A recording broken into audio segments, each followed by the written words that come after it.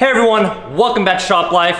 Before we even get started with this video, let me do a shameless plug for myself. We've got new hoodies, new long sleeves, a couple of new designs, all on www.shoplifetv.com. We'd really appreciate it if you guys would support us by purchasing any of these, but that's all up to you. Anyways, we also have a section on the website where you can ask any questions that you guys have as well, or do appointment requests for any performance or any big build kind of appointment request. So all that stuff is on the website. Once again, that's www.shoplifetv.com. Now let's get on with this video. Today's video, we're working on this X5 3.0, which has an issue with it just stalling out randomly. This is a manual transmission car, but this issue can also apply to automatic transmission cars as well. This engine is the M54 B30, but it also applies to M54 B25, even the M52s. So any car that has that engine, this should help out with that. So the issues we're having here is it just stalls out randomly. You could just be at a traffic light right before you're about to go, it'll just stall out. And the reason that happens is usually because of the camshaft position sensor. So you've got two camshaft position sensors on this engine, one exhaust, one intake. It's always good to replace both. Sometimes you will even throw a check engine light with the P0340 code, which can determine which sensor is bad. There's also other P0344 and a couple of other codes that can point to the camshaft sensor. But I always recommend, if you are getting a cam sensor code, it's a good idea to replace both of them and always stick with original genuine parts when it comes to these sensors, because you don't want to do the job twice. And the genuine sensors are not that much more expensive than the aftermarket ones for this. So let me show you what the sensors look like, where they're located, and then we can get on with the DIY. So this is the intake cam sensor, and this is the exhaust. Now sometimes they do not come with the O-rings. This one actually came with the O-ring from factory. This one didn't, so I had to purchase a separate O-ring. So we went ahead and put that on. That's why this one is black and this one is green. But you do want to replace the O-rings whenever you're changing these sensors out. We're going to start off by removing this air duct and also the air box. If you have a different series car, so like a 3 Series or a 5 Series, this process is going to vary a little bit, but it's pretty straightforward. You're just going to have these push pins. Take those out, then there's going to be a couple of bolts holding the air box in place, and as well as an intake boot or something attaching to the mass airflow sensor. So let's pull all this off.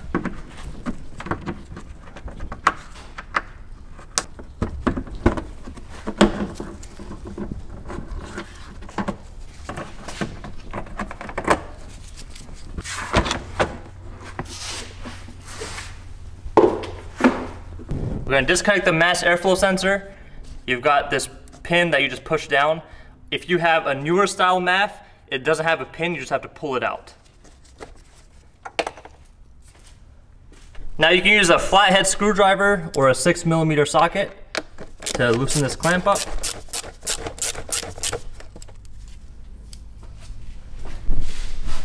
And then the air box is usually held in with two 10mm bolts.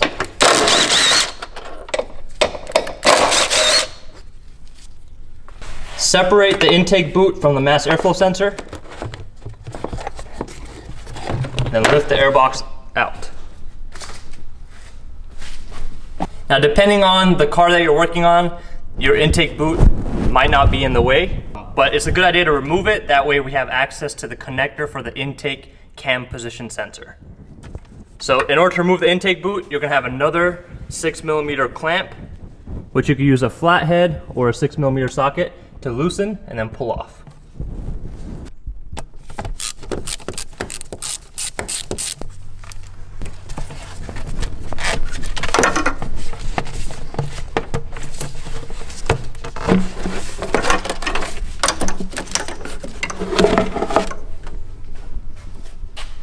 Now at the bottom of this box, you can see this silver clip. Now when you push the clip in, you can pull the connector out.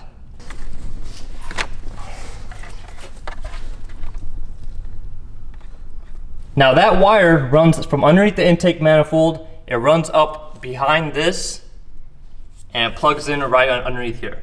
So we are going to remove this solenoid that attaches to the vanos. Before we can do that, we're going to have to disconnect this breather hose. So just push the two sides like that. That way the clips release, and then you can pull this out.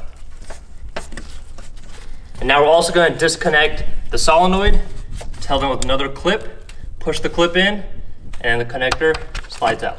So push it in and pull it out.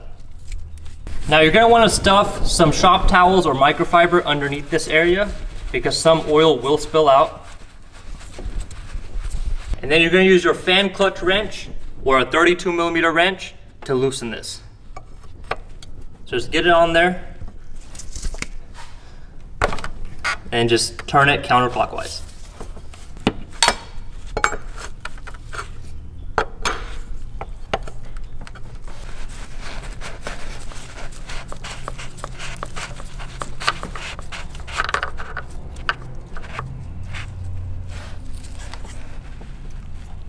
You just pull it up and out of the way.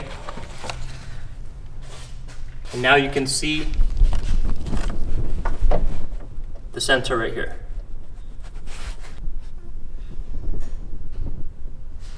There's a couple of ways that you can remove this 5mm hex bolt. You can use an Allen wrench like this.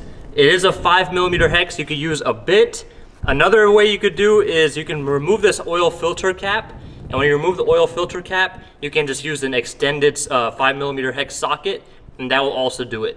But the main thing you want to do is make sure whatever you're using is completely seated inside of that bolt, because you do not want to strip that. If you strip it, then you're going to have to drill it out. It's going to be a big headache. So go ahead and get whatever you're using, get it, make sure it's nice and set in there, and then you can loosen it.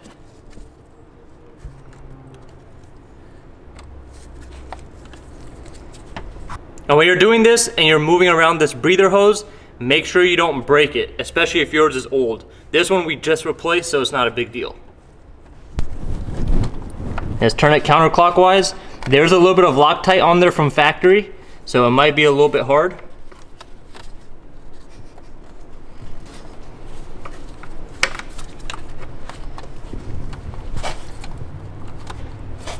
The main reason I'm not removing this oil filter cap, we just replaced it and just did the oil change, and I don't want to replace that O-ring right now with the new filter.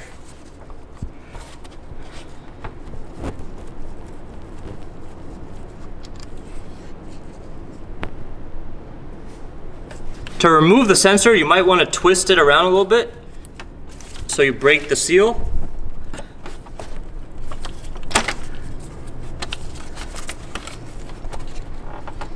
And you just wiggle it out.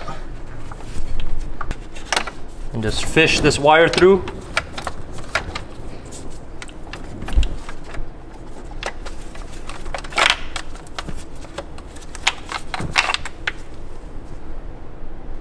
And now you can see the O-ring that was on here is stuck inside, so we need to pull that out.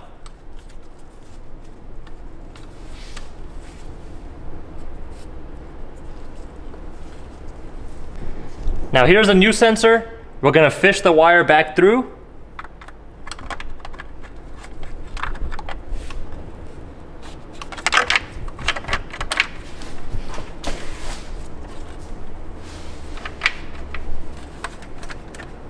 Oh, damn, boy, better hide those elbows. What? They ashy. I told you.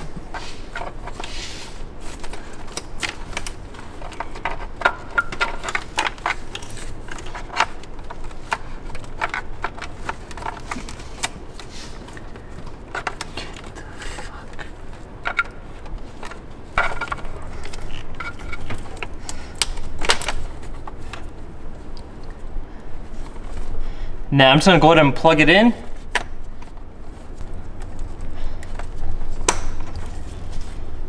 I've got oil already on this O-ring, so I looped it up.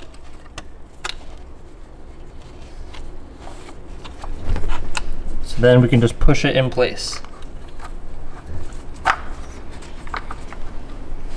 Now we're just gonna push it until it bottoms out against the head.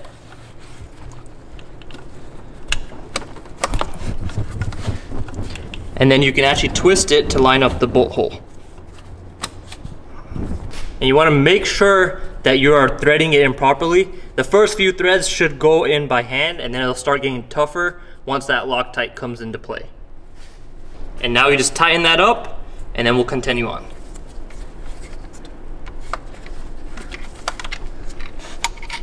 We've got the bolt nice and tight. Now we can put the Vano solenoid back in. With the bolt tight, we can screw the Vano solenoid back in place. And this is just clockwise. Once you have it hand tight, then you can use your fan clutch tool to tighten it the rest of the way.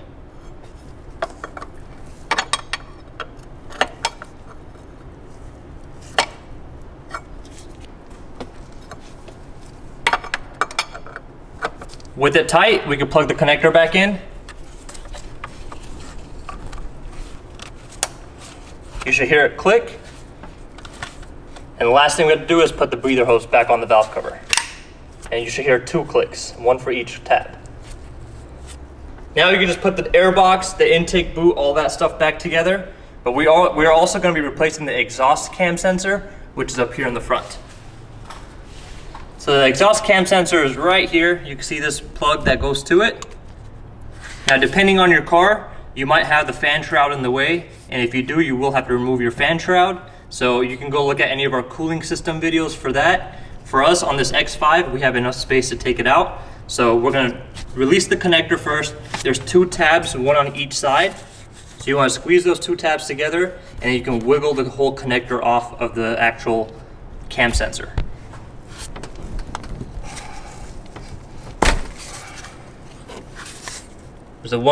There's one tab on this side, 1 tab on this side. I'm gonna squeeze the 2 together. And this one is also held in with a 5mm hex. This is gonna be hard to see, but it's at the bottom. And you wanna make sure that you have your hex socket in the bolt completely.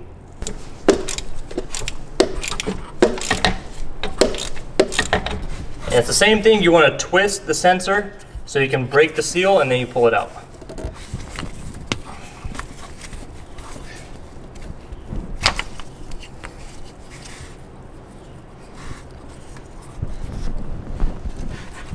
And don't forget the O-ring. We've got this O-ring lubed up as well. And let's put it on. So you might have to feel for the hole a little bit. Okay, and once you have it stuck in, then just play around with it a little bit until it goes all the way in. You might have to twist and turn a little bit too. And you will feel it bottom out.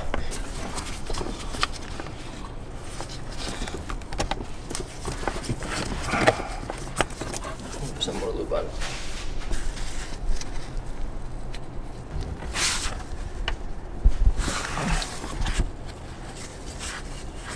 Once it bottoms out, then you just want to twist and turn the sensor until you can get the bolt in the hole.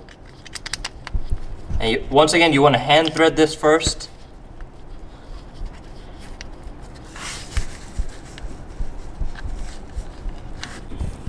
The last thing you want to do is plug the connector in.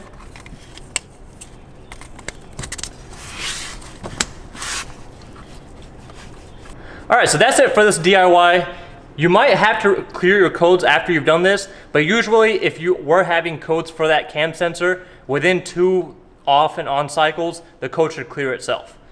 Besides that, if you have any other questions, feel free to leave a comment down below. Just put your intake boot and your air box, all that stuff back together, and you're good to go. Thanks for watching. We'll see you guys in our next video.